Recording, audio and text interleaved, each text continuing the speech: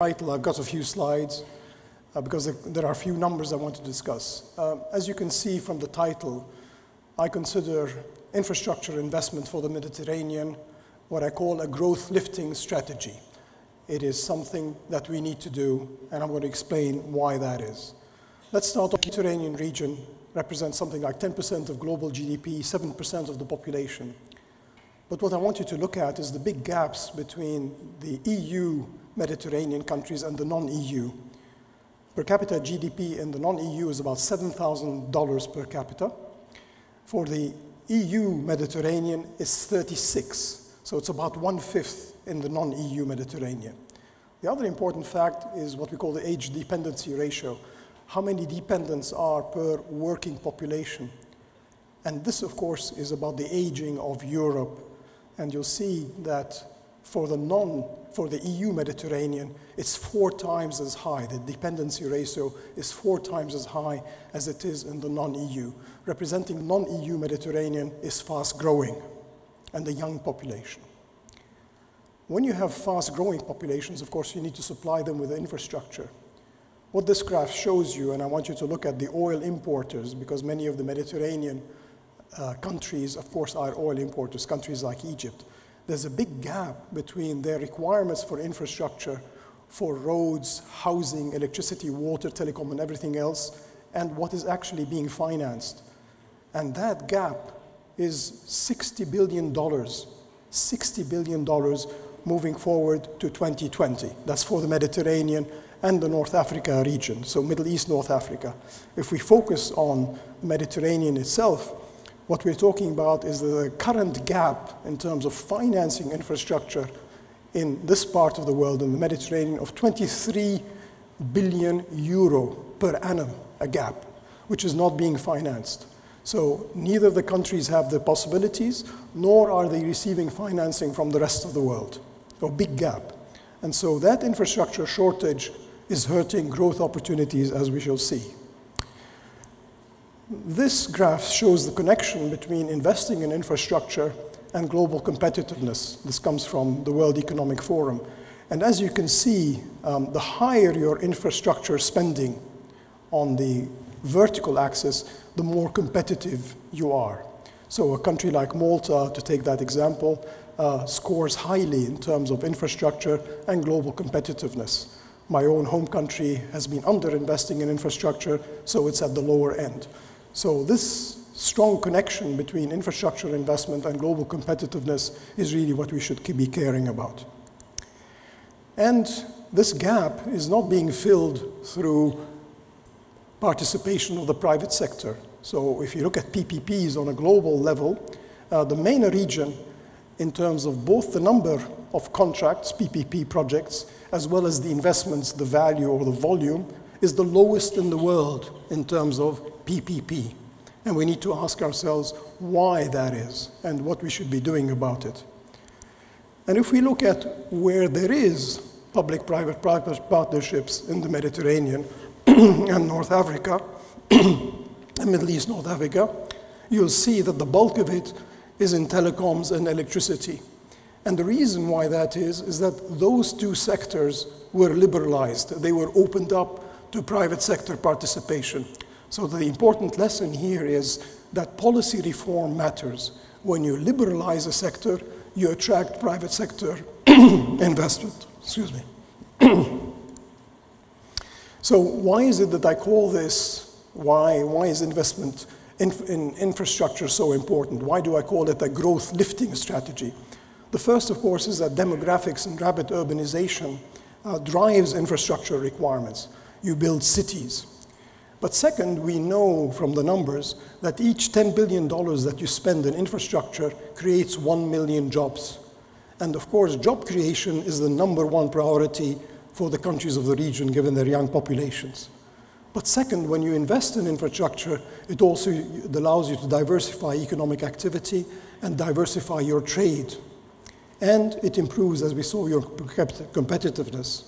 And fundamentally, when you invest in infrastructure, you drive regional integration, international integration, and domestic integration. So when you create the roads and the airports and the ports, and you provide electricity and water and telecoms, what that means that the whole country benefits. And what you need to do, and this is very important when you're choosing infrastructure projects, is look at 3 criteria always. Does it mean that your infrastructure means you're internationally connected? Does it lead to regional integration? And third, does it mean that you crowd in private sector investment? And that is probably the most critical bit. When you design the infrastructure, make sure it crowds in private sector investment. The second part of why it is so important is that because of the underinvestment, the returns, the economic and social returns to investing in infrastructure are very high. And this, of course, given the underinvestment, this is the time at which we should be using infrastructure investment to face climate change and decarbonization for the Mediterranean countries, in particular those from the South Mediterranean. But there are 2 other important aspects I need to bring up. When we think of a lot of the infrastructure projects currently ongoing, they are mainly linking the non-EU Mediterranean countries to Europe. What we need to think of is the big structural change now that is driving the global economy increasingly into Asia. So much of the trade and growth is Asia. And what we need to think of is to design infrastructure investment so that we link into new global chains coming out of Asia and also to Africa. And the last bit, and unfortunately it was not mentioned at any time during the sessions this morning, is reconstruction. Many of the countries around the Mediterranean have been destroyed by war. So if you think of the amount of reconstruction expenditure, and much of it is infrastructure that has to be done, just between Syria and Libya, you're talking about over $500 billion. And if you add up Syria, Palestine, and others, you're talking something close to $700 billion. That is a massive amount of reconstruction spending. So my message here is, when you talk about infrastructure spending, talk also about reconstruction, because this is a big opportunity for business, a big opportunity for all of us to get around and agree that we need to move ahead in that direction. So forget the politics, focus on the economics. But why is all this not happening? Why is it, despite the attractiveness, that we don't get this investment? Of course, politics, governance, and conflicts, and by politics I mean corruption and everything else that goes with it, prevents these investments. But there's also the lack of transparency. You don't have a legal and regulatory framework. There are subsidies, for example, to fuel, which prevent investment in the energy industry. And above all, you don't have a framework for private sector investment and involvement. That needs to be put in place. Now, what is happening today at the level of the region, and I know my co-panelists will want to dig into some of the projects. Fundamentally, if you look at what currently are the priorities, and I would mention that these are European priorities in many cases. Europe tends to look at the region in terms of its requirements, in terms of energy. But Desertec could be a transformational project, because if you think of the solar power and the solar energy potential of the Mediterranean region and the desert regions of the Mediterranean, they could supply Europe as well as the Mediterranean with 100% renewable energy by 2050. One comment, though, I would make on this. At the moment, you don't have a market for energy. You need to put that in place. And second, you need to make sure that when you're discussing energy, you also discuss water. Water and energy have to go together. So that means desalination, and the future is going to have to be to desalination. Final comment on this one is the underinvestment in digital. If you want the countries of the non-EU Mediterranean, the southern Mediterranean, to really grow and develop and to be part of the global economy, a massive investment needs to be made to make them digital economies. So telecoms and networking is going to be critical to move forward. And it's also important, as we well know, for payments and for financial inclusion.